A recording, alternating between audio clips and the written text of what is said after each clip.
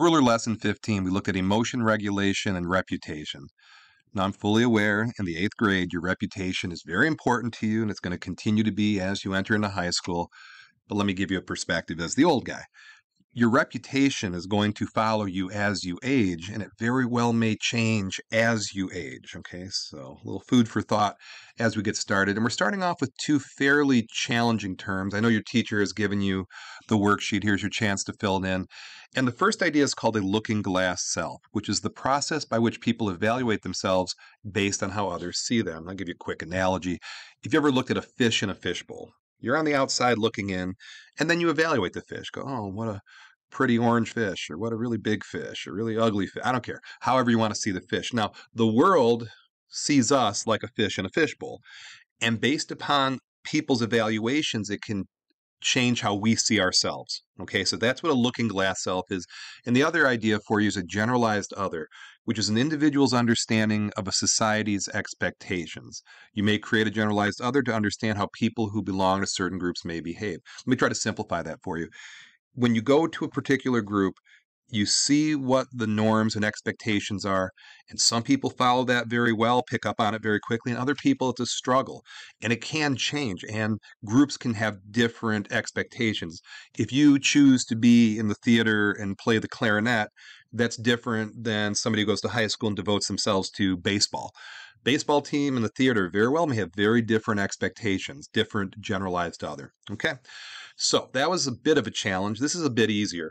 You're going to be given a Google form, a survey, and it's going to ask you to strongly agree, agree, neutral, disagree, strongly disagree. Okay, just looking for your opinion, looking for, the class's opinion. And here are the 4 statements that you are going to either agree, disagree, be neutral about. Number 1, I care about what others think about me.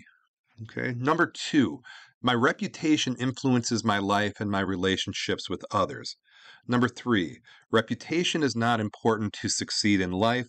And number 4, how I regulate my emotion influences the way that others view me. So answer those questions. Your teacher will present it out, talk about it a bit, and hopefully it's a bit revealing. Okay. I promise. These are the last 2 heavy concepts. So once you're done with that Google form, I'm going to ask you to look at these 2 definitions and fill that out on your sheet. Okay, so now the first idea is a labeling theory.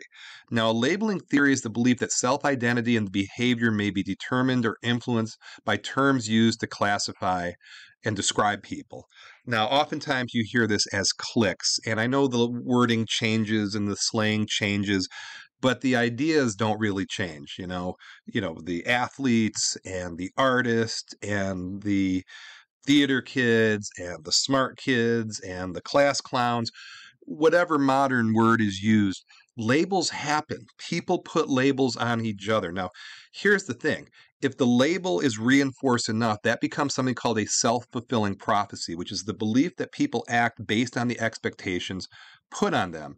Often these expectations are based on your reputation or your label, and it takes the form of things like, you can't join BPA, you're a football player, or you can't do that because you're this or you're that.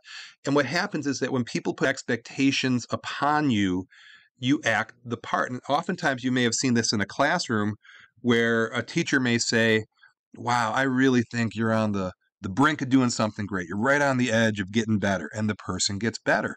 Or it can be a negative thing like, you're never going to learn this stuff. You're too stupid to learn this stuff. And then the switch goes off, and lo and behold, the person with the positive does better, and the person with the negative prophecy does worse. Well, you have to ask yourself, was that a self-fulfilling prophecy? Okay, so these are 4 big terms, but important terms. Now, I don't want to pick on your classmates, but it's okay to pick on us teachers, okay? So let's take these ideas that hopefully you've learned and apply it to teachers. So think about the reputations your teachers have. Now, how could you label them? Now, do these teachers act based on their reputations? So if the teacher gets the label, oh, that's the fun teacher, and everybody goes, oh, yeah, such and such, you're the fun class, and the teacher hears that enough, do they turn it into fun class? Or the reverse, oh, that's the really strict teacher, and oh, be careful of that class, they're really strict. Do the teachers act according to that? Okay, so, there's kind of a free flow here, but the point is your teachers, and everybody out there have made the same choices that you're going to have to make.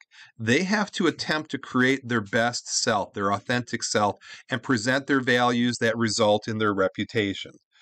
Okay, so they all had a choice to be what they wanted to. They present their values, and their values result in reputation. So hopefully you see that. So we're going to wrap up with looking at this: your ideal self versus what you don't want to be. Now, this is simple. The last four heavy terms, they are not simple. This is fairly easy. Your best self. How would you like to be perceived by the world? If you had to have the world describe you, what would you want them to say? Okay. And then your less than best self. How would you not want to be perceived by the world? We all have certain things. So something that you value a lot versus something you don't. I'll give you a quick personal example. I value work ethic. That is hugely important to me. I would never want to be perceived as the lazy person. Okay, that's what I consider my best self. Now, yours might be something quite different, but that's okay. And the point of this is if you really focus in on your ideal best self, and you focus on that, maybe you can achieve it. That's the hope, that's the goal. Okay. And journal entry 15. Create a list of your 5 best reputational self qualities, meaning the 5 best things about you, the things that improve your reputation. Now, how do you hope others see them? Okay. Do you hope others see these things? Do you feel that others do see the way you see yourself, or is there a disconnect? Okay, a little bit of a personal thing. These responses don't have to be shared publicly unless you want to. I get this is very personal, but again, to wrap up, your reputation does affect your life. And when you're looking at your values and attempting to create your best self, don't be surprised that in the process your reputation improves because you're being more in touch with your authentic self. So thank you for watching.